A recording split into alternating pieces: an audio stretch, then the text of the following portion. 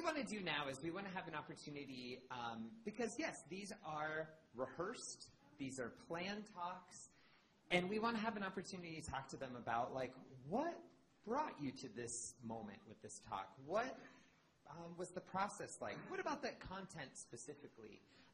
So, yes, I have a couple planned questions, but then afterwards we have another mic that we'll share with you.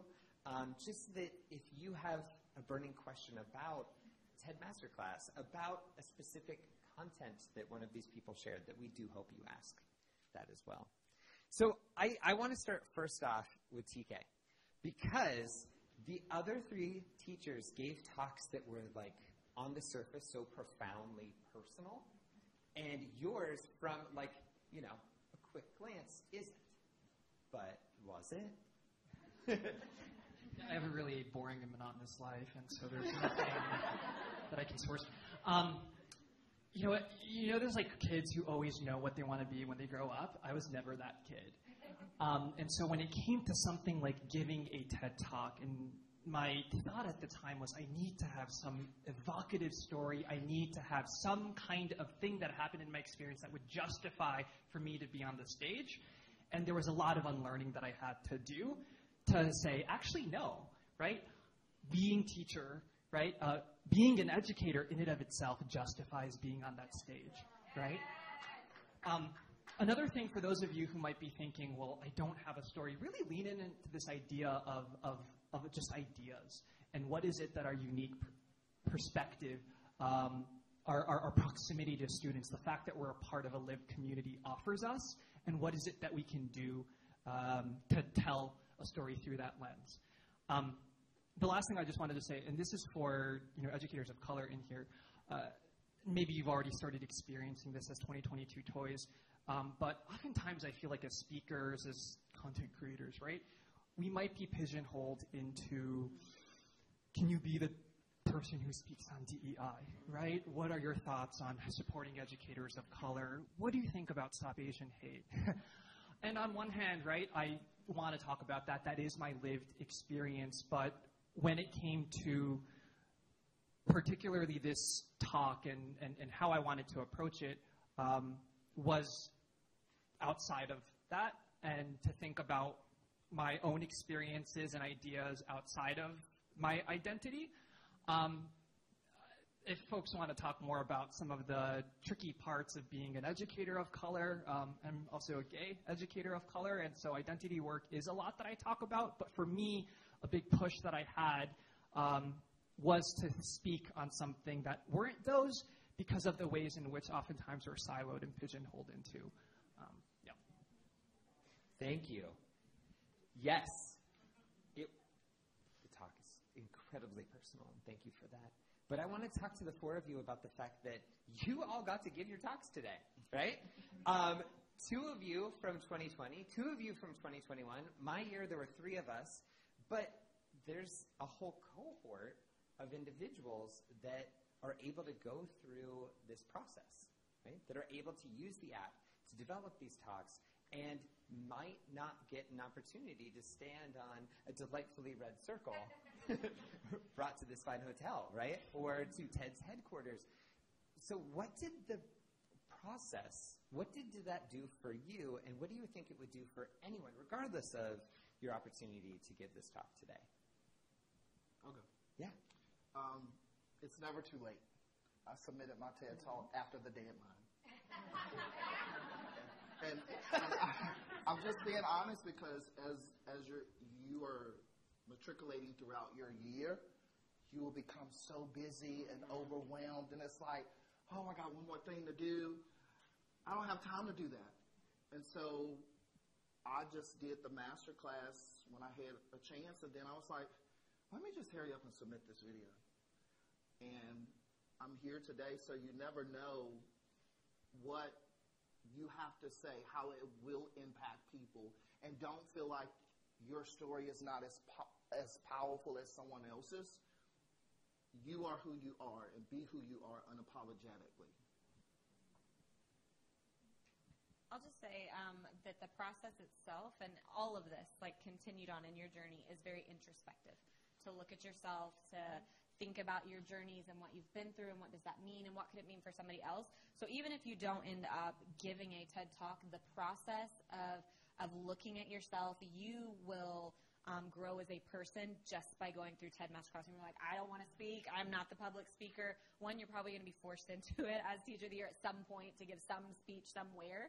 And just the art of storytelling, it's like a beautiful, I love the app and what it taught me, even if I never came here today. It is still very much worthwhile. Even you're like, I'm not speaking up there. I don't want that.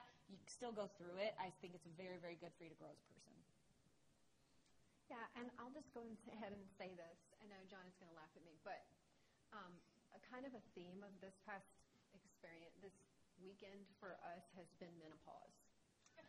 And I'm speaking to my ladies out there, but you men too, because everyone in this room will be affected by menopause at some time in your life.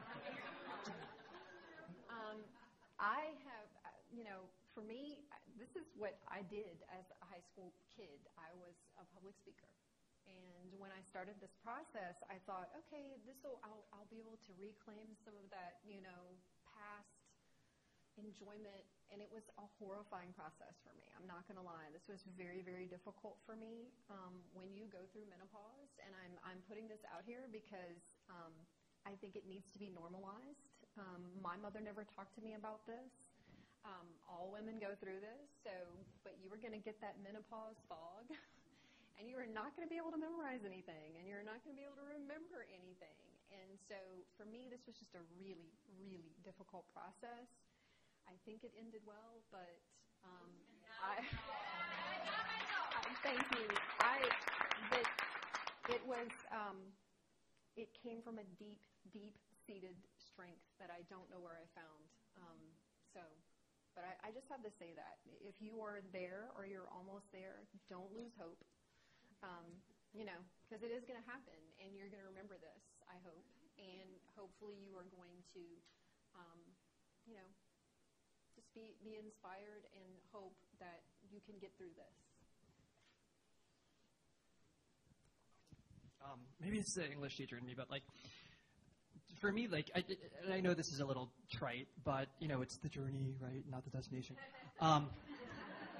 But I leaned into this opportunity like I leaned into many toy-related opportunities because it's the process, the people that I get to connect with, the Sarah Brown Westling one-on-one time that I get to have as a result of this that made the process worthwhile. And one thing that I was thinking in writing this, teachers are like YouTuber thing, was what is my thesis, right? Going back to that English teacher idea when it comes to being an educator. And I think all of you have a thesis, a philosophy behind what it means to be a teacher today through your identity, through your experience, through the work that you do with your students. And it doesn't have to be grounded in a personal story like the one, right, that I didn't necessarily have, but a little thought, a little connection that you might make, and how can you use your journey as a way to articulate that thesis, and how can the TED Talk space be a space in which you make that vision come to life? Yeah. Thank you for sharing that. I mean, now I'm going to interject myself here, but the experience of going through it, not knowing if this will turn into anything, the person I did develop the talk with ended up creating a presentation about what she learned from doing the process of developing a talk. She never actually gave the talk. She gave a presentation about what that process taught her about herself, and about what it's like to leave a school. And I think that we have these moments where we learn about ourselves through the practice of going through an app. Who would have thought, right? Yeah. I do want to ask Becky Jo a question. So your talk was about hurricanes and heroes. And tornadoes. Close. I went with alliteration. I apologize. Tornadoes and heroes. I'm so sorry. Tornadoes and heroes. And in the moment of being a hero yourself, earlier you shared with me a story about cartoon heroes. And I just would you please share with everyone here about a certain hero in your life and why? Yes, okay. So it's called Tornadoes and Heroes when I give my hour-long keynote. So whenever I was growing up, I collected Batman memorabilia. since a very, very young age. It was a connection between me and my dad, and I collected memorabilia for years and years, and took it up to the school because there comes a time in your mid-20s where it's not socially acceptable to have a Batman bedroom anymore. And so I took my collection to the school, and what was once a connection between me and my dad became a connection between me and kids, because that's connection is what teaching is about. And so, and funny, I lost everything, the entire collection I'd collected, because it was all at the school. I lost everything, which sounds like an all bummer moment, but that's another, the power of connection, because Batman, one of the parents I had called the local news station and said this teacher lost her Batman connection, like she's the Batman teacher and she now has nothing Batman. And so then a Batman blogger picked up the story off the news. People started shipping me things from all over the nation, really cool people that are actually like drew the cartoons for Batman animated series. Like really cool things happened, but probably the most special was the ones that came in little kid handwriting that said, I heard you lost your Batmans, here's one of mine. And they'd be like little action figures. And so just that power, it's like little things like that, like the power of, and we talked about heroes. Batman didn't have any superpowers. He was just an ordinary person who chose to make a difference in the world around him. And that's exactly what we are as teachers, is we are ordinary people who choose, it's a choice, to make a difference in the world around us. And then I also say that the bat symbol that shines in the sky was not to summon Batman. It was to give the people of Gotham hope. Hope that somebody was on their side, and hope that somebody was fighting for them. And that's what we are as teachers.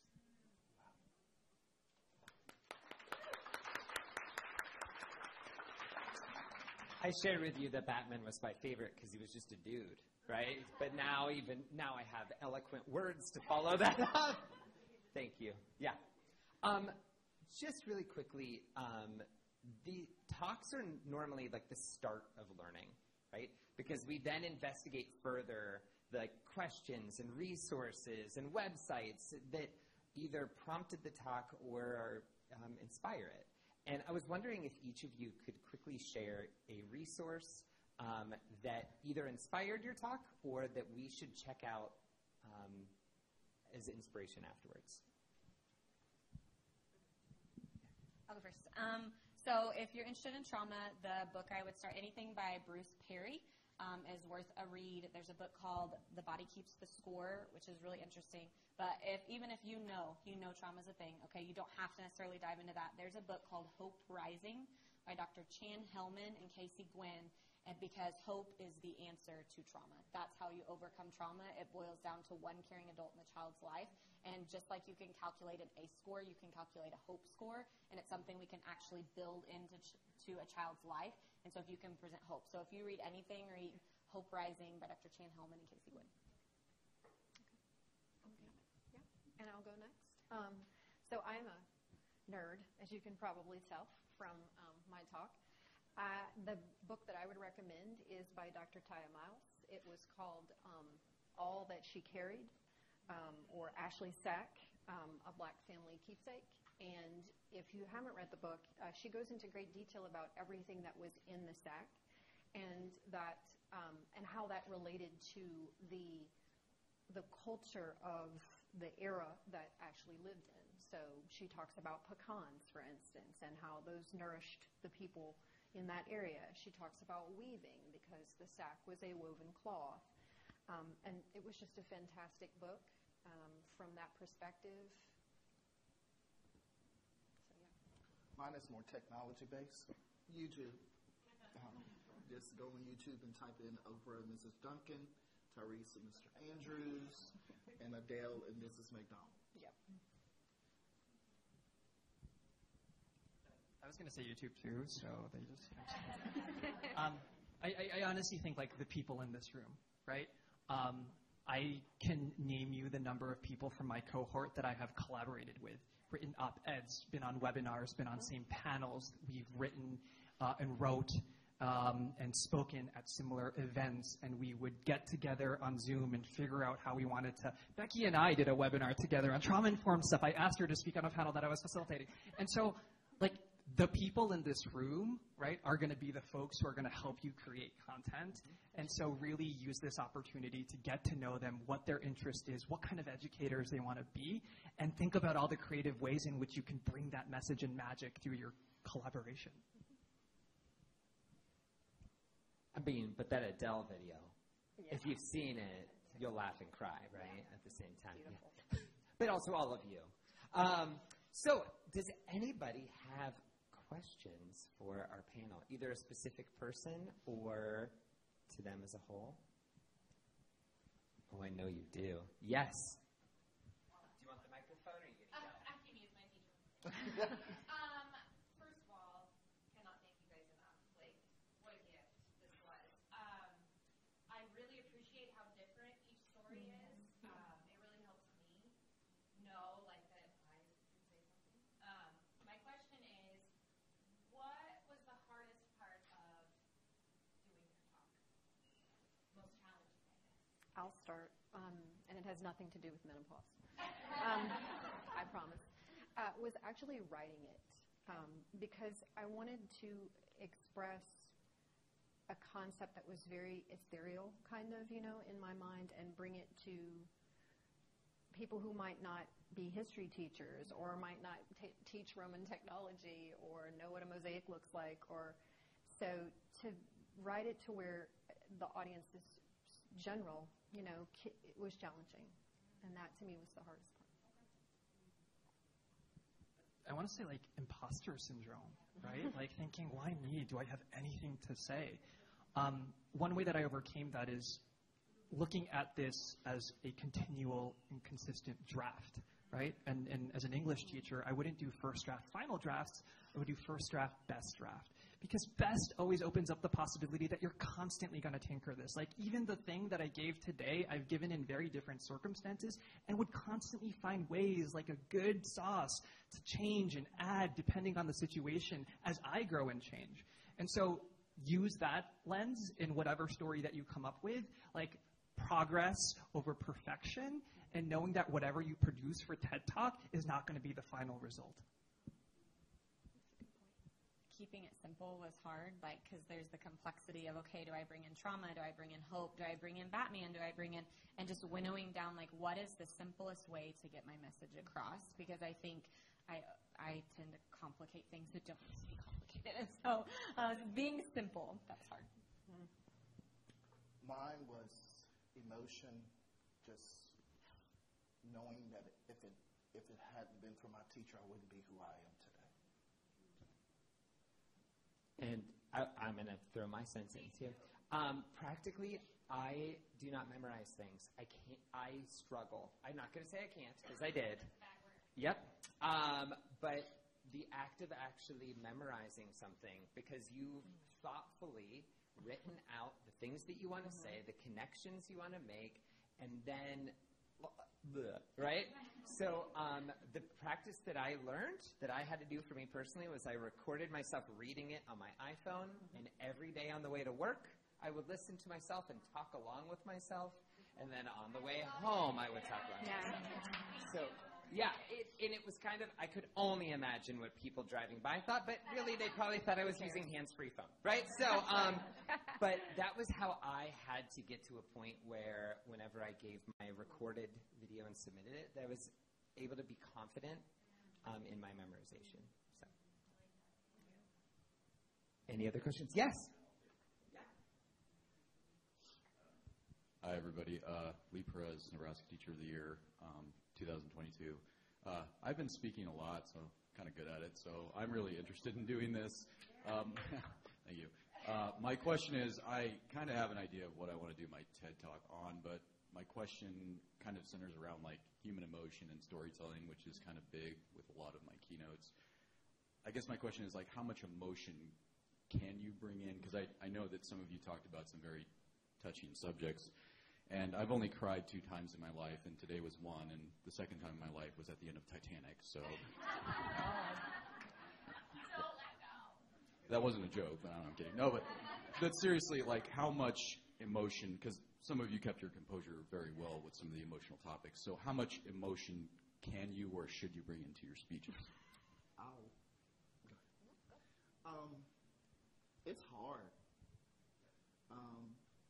I would say when you feel the emotion, let it flow. Sometimes that is what connects certain people. I've given this same talk before. For instance, last week, in the middle of the talk, I just lost it. So don't fight what you feel. Let it flow. It lets people see that you're human and you're vulnerable as well. And you never know who's sitting in that audience. You never know who's sitting in that audience, especially a child. You could be their hope. So I'll say just let it go. The TED app walks you through so much. So like even what you're going to say and whatever. And so my story, if I sit down and actually share with you what happened that day, I can't keep composure by any means. It's rehearsed. I have a very rehearsed piece. This is the details I will say. These are the details I will not say. These are the things that are going to trigger. So the fact that it is memorized really helps because I practice it. But there are times, like even if I start overthinking, I can go to that place. And that's a personal thing, but that having just memorized it helps. But if you feel the emotion, there's a reason. But if you're afraid that you're like, oh no, am I not emotive enough, right?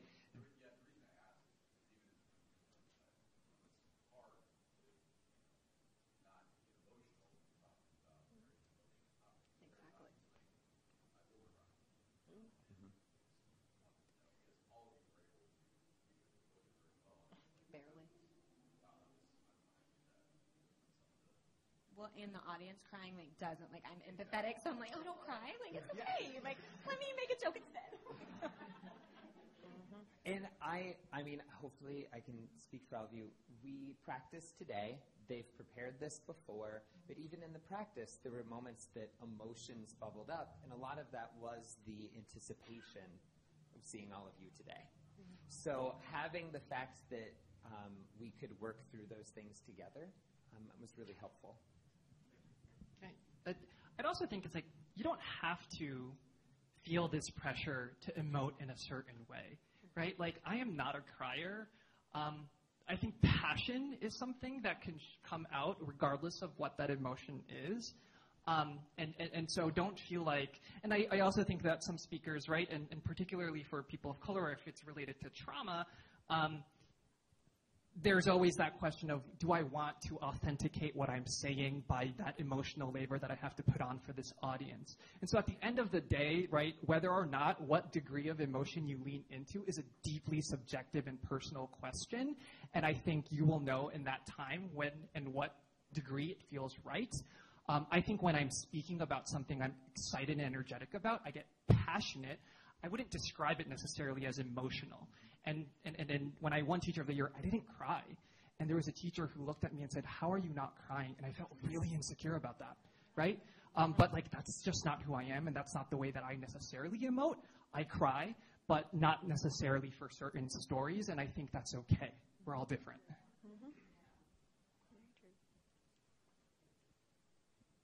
Anybody else have a question to these amazing teachers? Oh, yes. I love that everyone over here is over there. I'll be good. I'll be quick. So at the beginning of the process, I was looking at the app, and it has ideas.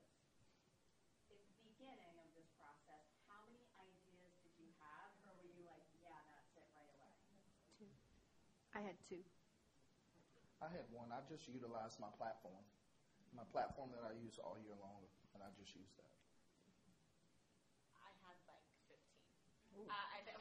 I really had this fit and winnowed, and I think I kept avoiding this one, and I did not want to give this because I was afraid that, and I even didn't want to write about the tornado in my essays for Teacher of the Year because I didn't want it to be who I was. I don't want to be the tornado teacher. I don't need to be Teacher of the Year because I went through something that tugs at your heartstrings, so I kept ignoring it, and so I didn't want to do, this is not what I wanted my TED Talk to be about, but that event fundamentally changed who I am, and I can't avoid that. And so I have an aunt, actually went through a traumatic experience too, and she was in the Oklahoma City bombing, and so she does motivational speaking. She's fabulous, and so I went to her and I was like, I don't even want to put this in my essay. I don't want to I don't even want to talk to other people about it. This is not who I am. And she said, it's your hook. And she said, you'll always have that hook, and it doesn't matter. Whatever you want to say, whatever message you want to give, you have a hook that nobody else has. And so I think that sometimes, like, I don't like to be openly vulnerable. I don't want pity. I don't want sympathy, like, but it's my hook. And so once I owned that, I'm like, this is my story, and whatever, it changed, it helped me. So being vulnerable is super hard for people you don't know, and like, that's not cool. But, yeah. I think like one lens I applied was how I can, because at the end of the day, right, we are state teachers of the year who are representing the profession. And so what is one way I can contextualize the things that I authentically and personally want to talk to like the cultural conversations that's happening about the profession, which is why, you know, as a person who tends to struggle with like personal stories that are emotional and decided to focus on ideas, for me the lens was, well, what is an idea that should resonate with the profession? And that is this idea of recruitment and retention. That is this idea of teacher burnout. That is this idea of creativity being drained away from the public education sector. And so as you're all thinking about the issues that exist within your own states and as the profession as a whole, think about how you might be able to anchor those all great ideas that you're generating and connect it to those larger cultural conversations. So what they're saying is, from 1 to 30 ideas. Yeah. But no, it's incredibly helpful because it is going to be it's going to be a different experience for everybody. But knowing that, you know, some of them locked in right away and some of them struggled with what exactly they wanted to share. Yes. Thank you all for sharing some incredible stories. I'm so moved by them. But my comment is really for Conservative. 2 years ago, I was looking at the NEA magazine, and in the back, there's a picture of you winning an award for excellence. And I was just really transfixed by the photo because the first time, there aren't a lot of people that look like me that teach English. And the first time I got to see someone that looked like me, and they're being recognized for excellence. And to come full circle and actually be here, get to meet you, incredibly gratifying.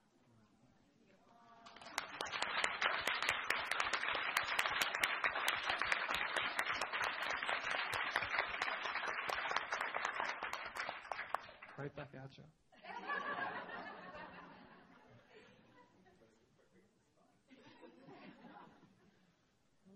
Okay, one more.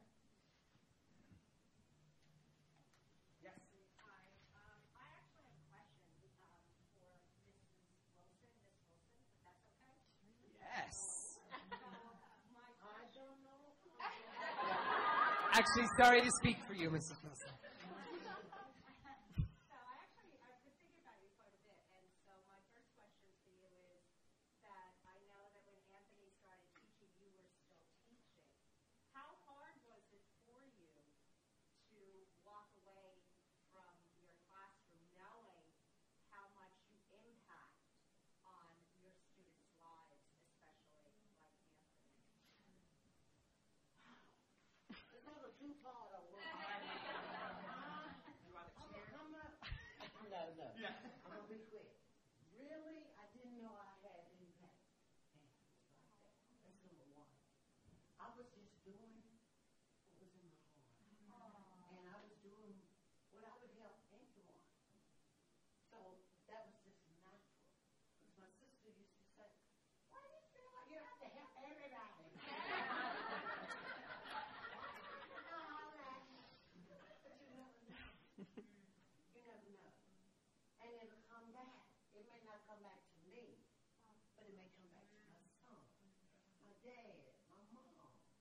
But I had no idea that I had impacted Anthony that way until I received a telephone call. And it was from my closest girlfriend. And she said, we're close. We've been close for 25 years. And I said, yes, what's wrong? She said, you never told me about you helping Anthony. You never told me how you would get up early in the morning and drive him to his student teaching assignment and then you go to work. I said, why should I tell you? Back then, gas was not that expensive.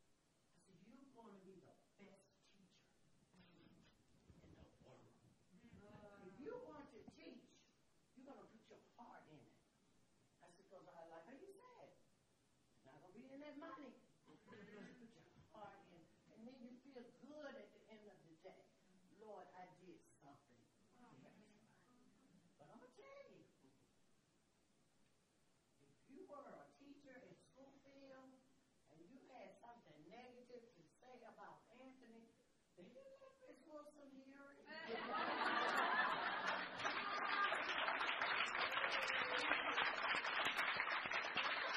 Because they knew the faculty meeting was coming, and they knew I would tell the principal something wrong so she could be out of the building.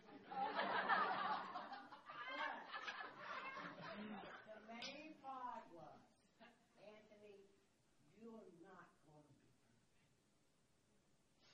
I said, my first year teacher, I had a teacher, an older lady. She taught me. I said, I'm going to give you what she gave me. And then I want you to give someone else. And that, I mean, that's how I was. Because turn down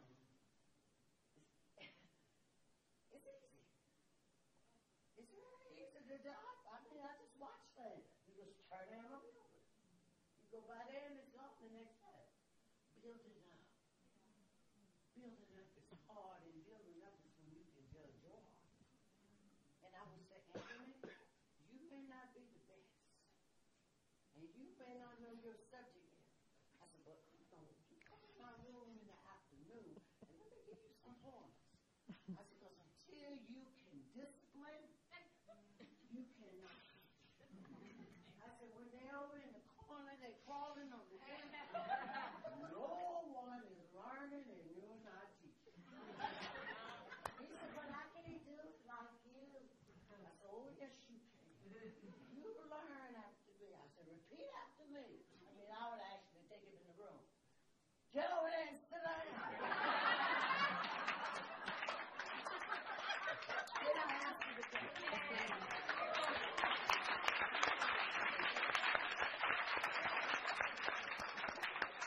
I'm going to say, you know, you don't ever forget this. When children love you, they will do anything. That is right. Yes, And ma'am. as you go through with these adult teachers, and they feel like you care, they'll listen. Yes, ma'am.